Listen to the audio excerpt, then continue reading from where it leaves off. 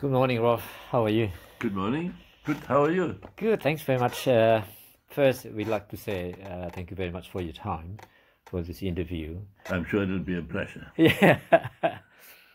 We believe that, as Bill Clinton said, everyone has an interesting story to tell. That's true. To share. That's true.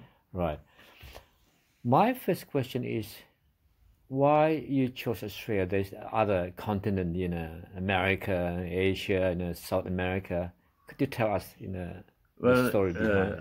I was born in Germany. I lived in Germany, and in the 1950s, Australia actually put ads in the newspapers wanting migrants to come to Australia. They believed Australia was underpopulated.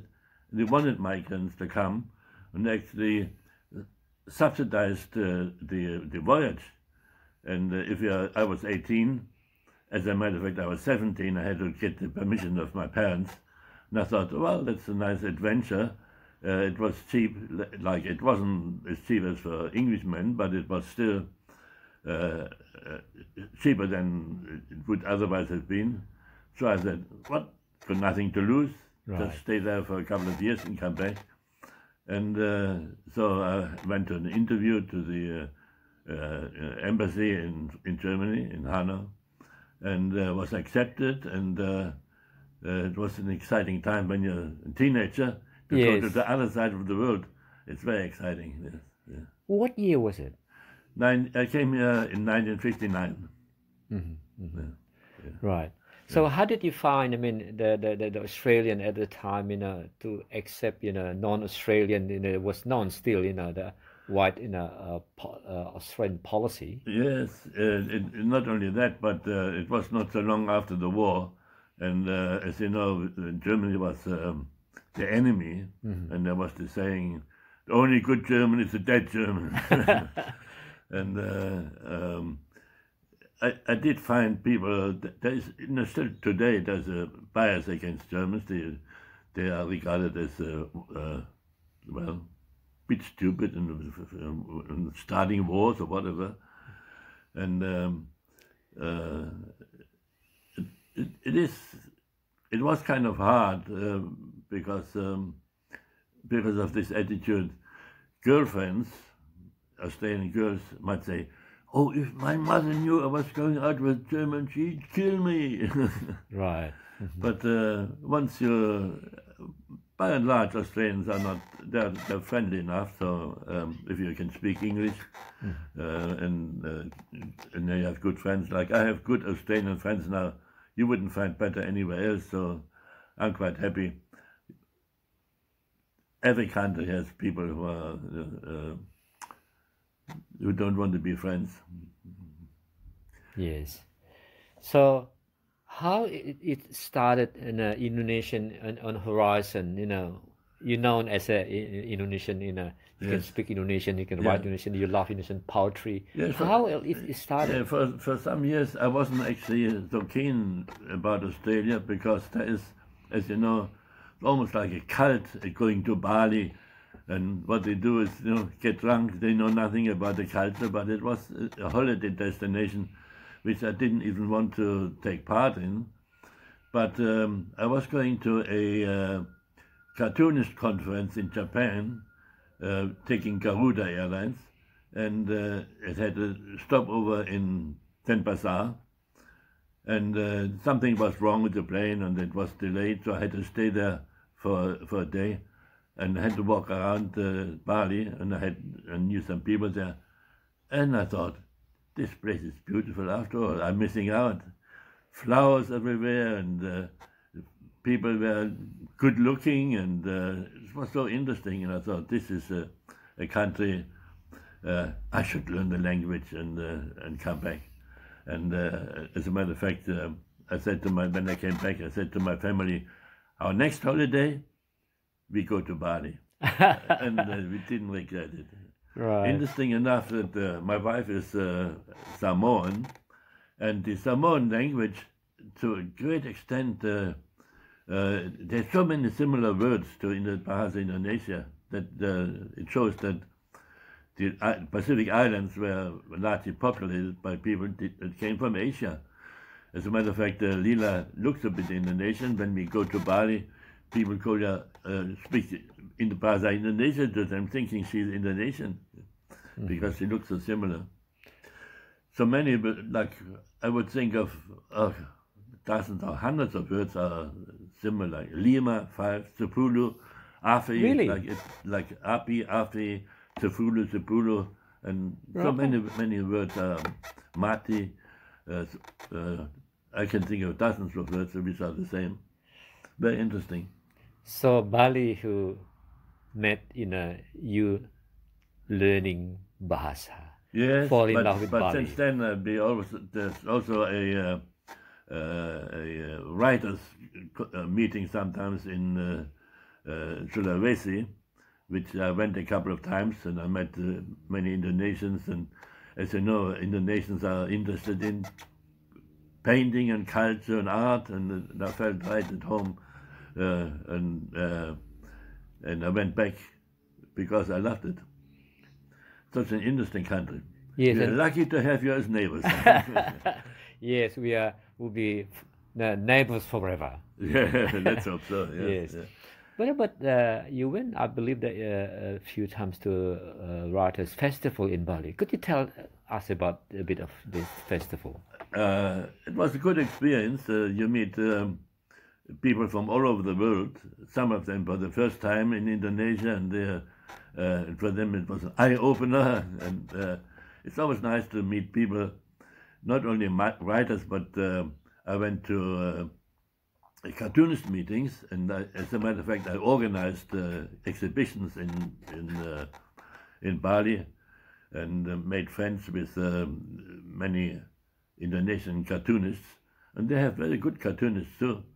And we had exhibitions in the framework of hotels. Hotels in Bali sometimes they welcome people who from other countries who put on an exhibition.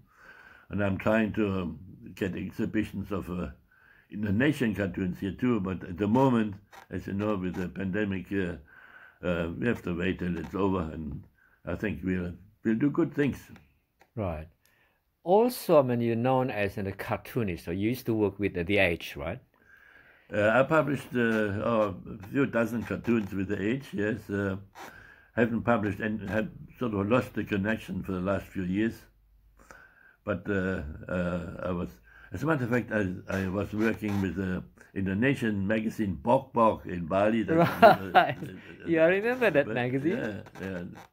And that was good to meet with cartoonists. They're fun people. Yes. Yeah. And I contributed cartoons to many magazines in Germany. My sister still lives in Germany, and she's a journalist. So she placed many of my cartoons into German magazines, and I contributed to books, collections, so I enjoy it. Right. But also, I saw, your books, and I believe you published more than 2, 3, 4 books, altogether. And 50 children books altogether. 50 books. How it started to become, a writer? That's so many, 50 books, that's a lots of books. Yes, I must add that most of them are small books, children's books, like 32 pages. But they used to publish about 2 books a year, and I've been doing it for many years. I must admit I self-published some books because certain books are hard to get a publisher for. I wrote a book about my travels through the Pacific. I took part in the anti-nuclear protests, and I sailed to Mururoa, where the French tested their nuclear bombs, and wrote a book about that. And I get good feedback. People read it, get in touch with me and want to know about things. And I was invited to New Zealand a couple of times because they also have a strong movement against nuclear testing in the Pacific. As a matter of fact, I was once arrested here in Melbourne when a nuclear submarine visited America, and Greenpeace came here. Yes. And I was invited to say a few words, I didn't even say anything against the submarine. Just said that nuclear testing is wrong, and I was arrested. Really? And I thought, oh well, no big deals. But there was a court case, and the police accused me of spitting at them, kicking them, punching them in the face. None of it was true. Right. And it was outrageous. And I thought, I'm going to fight this. And you can't.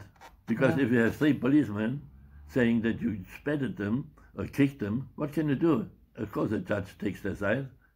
So I went to Penrith jail. How long were you in jail? A couple of days, couple of weeks, because my wife insisted that she paid the fine, and they let me out after a couple of weeks. But it was a good experience. Yes. It was now I can say I've been a prisoner. Do you write a story or an article about the experience in jail? Oh yes, look, I was. That's been many years ago now, so I don't bear any grudges. But at the time, I was quite upset, and I wrote letters to the Age, not thinking they would publish it. But if 100 people write against what they experienced with the police, maybe they will publish it. Well, what the Age did is they didn't publish it, but they passed a letter on to the police. Right. And the police came, and of course they took a dim view of talking badly about them. I was only telling the truth. I was lying on the ground, and thrown to the ground. They kicked me, and my lawyer said, "It's no good telling. It just causes bad blood. That's a lawyer telling you not to tell the truth, because Really? it's bad for your case." But the truth was that they took joy, they took pleasure in throwing me to the ground and kicking me. And people think, oh, Australian police doesn't do this. They do. They did. Right. And you can't do anything about it. Yes. Was it the same time with the rainbow boat? Yeah, it was. Really, Yes, that was the same sort of movement against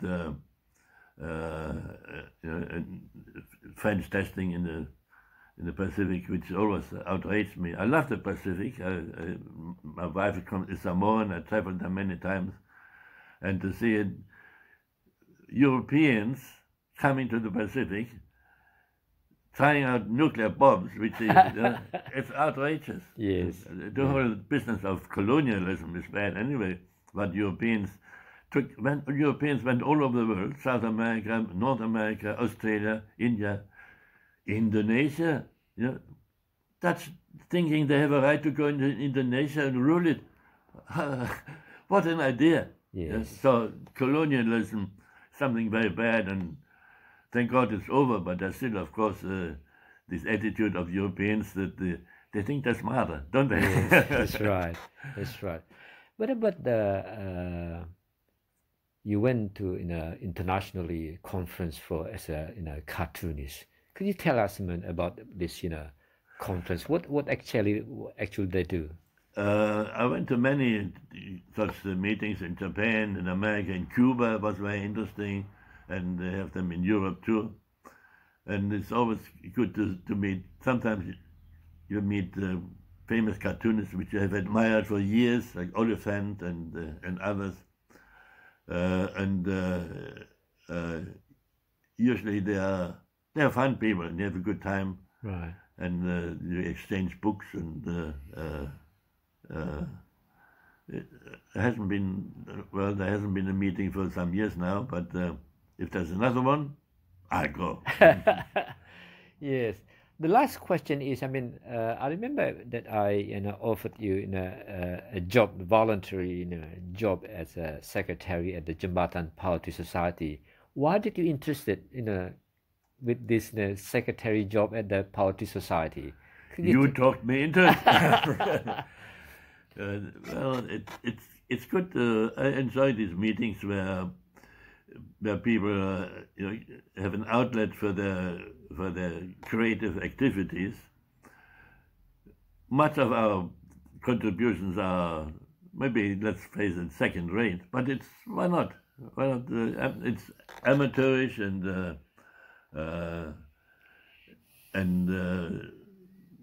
it's not the best poetry sometimes, but it's good to participate in cultural events.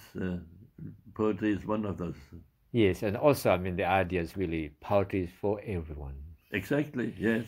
Children love poetry. That's right. Yes. And they remembered poetry so easily. I have 2 children, and you read a book with verses once, they remember it. They remember it for days. Yes, yes. Now, that was the last question. This is very, very last question. What your message to those who wants to be a poet, a writer? A message. Well, first of all, you have to have something to contribute. You have to have some experience behind you, which you want to share. Whether it's an adventure or whether it's an experience with the beauty of nature or whatever it is, you need something to share, something which other people would be interested in. What do you think? Yes, I think I agree, Rolf. But again, thank you very much for your time, Rolf. This is Saturday morning, 10 o'clock Saturday morning, on the 7th of January 2023.